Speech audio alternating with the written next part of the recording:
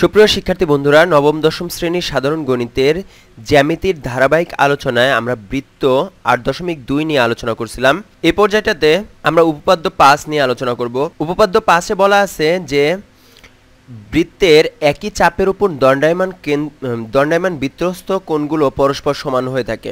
বৃত্তের একই চাপের উপর দণ্ডায়মান বৃত্তস্থ কোণগুলো পরস্পর সমান, এটা আমাদেরকে প্রমাণ করে দেখাতে হবে।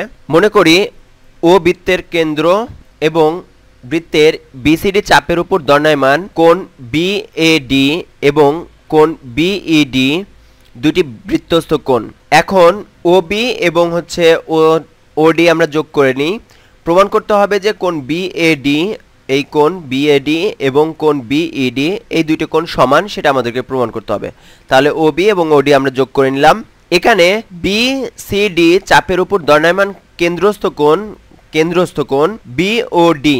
এখন কোণ বিওডি সমান হচ্ছে 2 অফ কোণ বিএডি এবং কোণ বিওডি সমান হচ্ছে 2 অফ কোণ বিইডি। যেহেতু একই চাপের উপর কেন্দ্রস্থ কোণ, আমরা জানি যে কেন্দ্রস্থ কোণ বৃত্তস্থ কোণের দ্বিগুণ হয়ে থাকে, তো তাহলে সেক্ষেত্রে আমরা বলতে পারি যে কেন্দ্রস্থ কোণ বিওডি ইকুয়াল হবে 2 অফ কোণ বিএডি। একইভাবে কোণ বিওডি ইকুয়াল হবে 2 অফ কোণ বিইডি। তাহলে আমরা এখান থেকে দেখতেই পাচ্ছি যে দুইটা কোণের ক্ষেত্রেই হচ্ছে কোণ বিওডি কেন্দ্রস্থ কোণ।